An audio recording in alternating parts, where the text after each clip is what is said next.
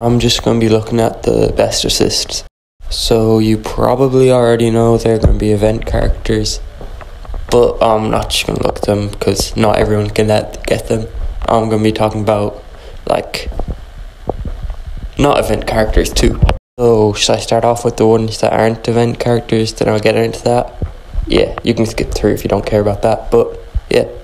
These two are the best you can get from raids. They're Garo and Kirito. But you can't get Garo anymore, but he'll be back in about a month or something when all the raid characters return, so yeah.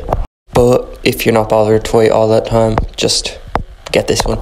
Before I continue, I just want to say this is when they're awakened. When they're not awakened, the assists don't really matter that much, but when you awaken them, they matter a lot. So now that I've got that out of the way, I'm going to be talking about the actual best assist now with the event characters. It's Guts. The assist does 48 million damage. With Sid, it does 460 million, what? And with Dio, 31 million. And Madoka does 48 million. They all do the same boost thing, but Sid's assist just does way more damage. And if you don't know who Sid is, this is it. But who's the other assist you should use? So this is the best assist in the game. I'm not sure what exact the number is, probably around 35 attack, I think.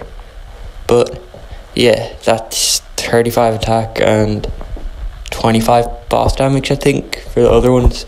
So you should use Sid and Kurumi. But if you're doing a raid where you just have the characters for the boost, just use them. In the Titan raid, just use Levi and Kurumi. Or in the Warlord raid, just use Warlord and Guts.